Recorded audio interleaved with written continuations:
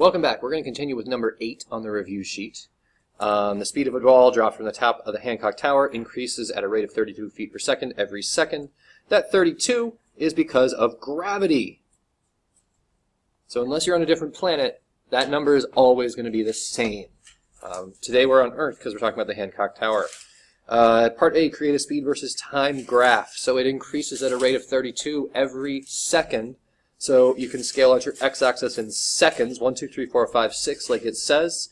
And then it just goes up by 32. So I didn't label every single 32, but I labeled the last one by doing 6 times 32.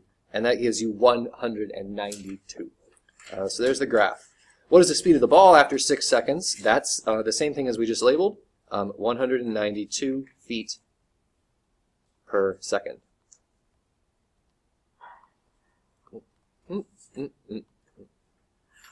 192 feet per second. All right, now we're going to find the total distance that the ball traveled during this time. There's a lot of ways to do this problem. Here are 2 of my favorites. The first way is to find the area under the curve.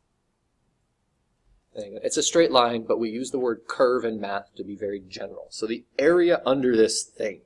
Well, this is a triangle. There it is. It's a beautiful triangle, lovely triangle.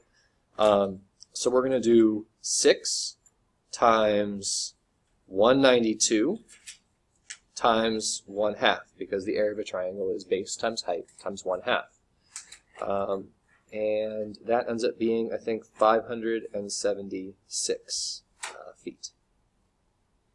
Another way to approach this problem is to remember the formula. H equals 16t squared. The 16 came from the 32. It's half of 32. So H is going to be 16 times 6 squared, or 16 times 36, which is, again, going to be 576. I'm going to get out my calculator. I know that you're not allowed to do this on the test, but I just want to check my values and make sure everything is right. 16 times 36 is 576, and 6 times 192 times 0.5 is also 576. So that's just proof to you that those values really end up the same.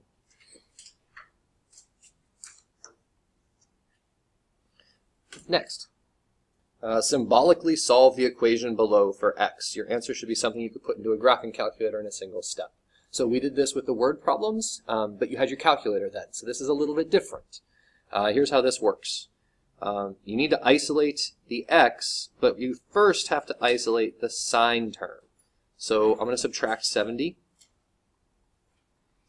and get -5 equals 6 sine of 2x. We can divide by 6 to get -5 over 6 equals sine of 2x. Now to cancel out the sine, we can't divide by 2. We have to cancel out the sine first. To cancel this out, we have to do the sine inverse of both sides. So the correct expression here is sine inverse of -5 over 6 equals 2x, right? Sine inverse of sine cancels them out, but sine inverse of -5/6 has to stay. So then x will equal sine inverse of -5 over 6 divided by 2. And if you had your calculator and we were doing this in a trig word problem, this would be what you could put in one single step to solve this in your calculator. Number 10 says draw the angle 330 degrees and construct a reference triangle if it exists and find the sine, cosine, and tangent. So 330 is down in this quadrant, right? 330 is like this. And that means it's going to be 30 more to make 360. All right, I've kind of drawn my triangle not to scale on purpose.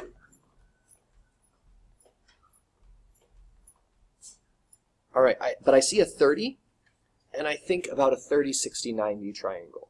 So in a 30, 60, 90 triangle, the short side is across from the small angle. That's going to be 1 is the shortest side. But since I'm in the quadrant where opposite sides are below the axis, that has to be -1. The adjacent side is the square root of 3, and since it's positive x over here, right, positive x, then that's going to stay positive, and the hypotenuse here is 2. Pay attention to the notation as I write my answers. I'm going to write sine of 330, not 30, because that would be up here, but 330, which is down here, equals opposite over hypotenuse, negative 1/2. Cosine of 330 is adjacent over hypotenuse, root 3 over 2, and tangent of 330 is opposite over adjacent, negative 1 over square root of 3, and that rationalizes to negative square root of 3 over 3. 3 answers based on that reference triangle. Again, you don't have to make your picture perfectly to scale. Don't worry about it, but do get your labels correct and do include all negatives when you're outside of the first quadrant. Unless you're in the first quadrant, there's got to be a negative somewhere. Number 11. The terminal side of an angle goes through 12, negative 2. Again, I'm not going to try to draw this out fully to scale because 12 would be way far out there. Actually, I will. 1, 2, 4, 6, 8, 10, 12, and it's going to be negative 2. So the angle is going to be like right here. I'll draw the whole ray that represents the angle, and then I'm going to use that point to make a triangle. So my triangle has sides of negative 2, has a side of positive 12, and to find this I have to do the square root of negative 2 squared in parentheses, squared is outside the parentheses, plus 12 squared. So that's going to be the square root of 144 plus 4, or the square root of 148. Okay, all 6 trig values, so sine of theta is opposite over hypotenuse, is negative 2 over the square root of 148. It's going to help us at this point to take the square root of 148 and reduce it. So 148 is 4 times 37. So the square root of 148 can be written as 2 root 37. So sine of theta is negative 2 over root 148, or negative 2 over 2 root 37. That's the same as negative 1 over root 37, or negative the square root of 37 over 37, rationalized. Okay. Cosine of theta is going to be 12 over 2 root 37, or 6 over square root of 37, or 6 root 37 over 37. And tangent of theta is going to equal opposite, negative 2 over 12. That's going to reduce to negative 1/6. You do have to reduce that, please. Now I'm going to do the reciprocal values. So knowing what sine is, I can find cosecant, C-S-C,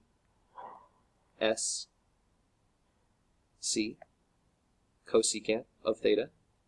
Sorry, I keep jumping around here. We're going to try one last time. Cosecant of theta. That's going to be negative square root of 37 over 1. I'm choosing to use like this form to flip. I can flip any of the versions on this whole row. So I picked the one that's been a little bit simplified, but not rationalized all the way. Secant of theta is going to be the reciprocal of cosine. So I'm going to choose this one to flip and call it square root of 37 over 6. And tangent of theta is going to be the reciprocal of negative 1/6, negative 6 over 1, or just negative 6. So here's our 6 final answers. Incorrect notation, right? Include the equals, include the theta, include everything that should be included there to make it look like you have your answer and you know what you're doing. Number 12, explain why the sine of 270 is negative 1. So I would draw a unit circle again, and draw 270 is like this.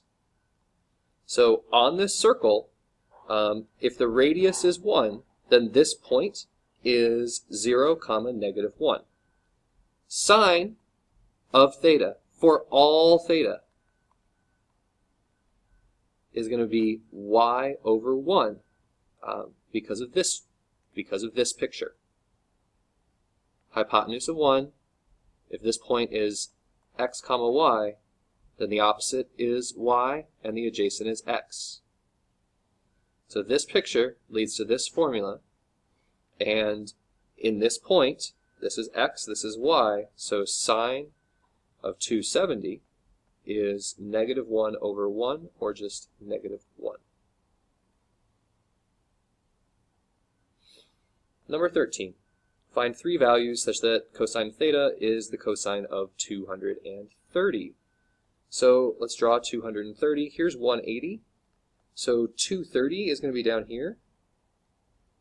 And the reference angle then is 50.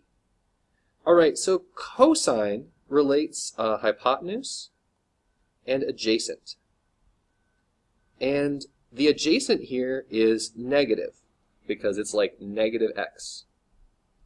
So I need to make another triangle that has a negative adjacent side. Well, I can make that triangle up here as a negative adjacent side. This was 50 more than 180, so this is going to be 50 less than 180. 50 less than 180 is going to be 130 degrees. There's one answer.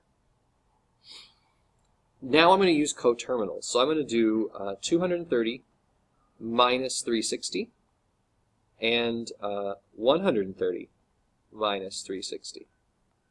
All right, 230 minus 360 is negative 130. Is that true?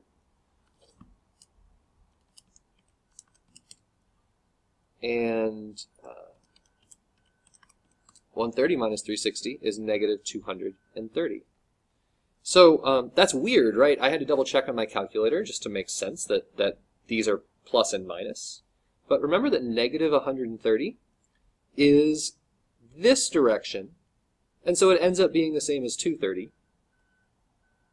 And negative 230 is this direction, so that ends up being the same as 130. Maybe that's a coincidence just because of the way those numbers that we picked interact with 360, but it's nice to have a mental picture so that you're not just totally suspicious of answers like that. Negative 130, negative 230, and of course 130 is the other value. Next. There is no next. That's it. You've made it to the end. Thank you guys for watching. Please come to ACLAB if you have any questions. I can answer questions in class. This other side of this page, I will put up answers, not a video, but answers. Please treat the other side like you would a test. If you can find a free hour in your life, and I know you're busy, but if you can, find a free hour and do as much of it without any help, any notes, any calculators, any friends. Do as much of it as you can alone. That's the best way that you're going to be prepared for the test. Do as much as you can, then go back, check your answers, study, check your notes, and all the stuff you'd regularly study with. Good luck. Email me if you have any questions, and I will see you soon.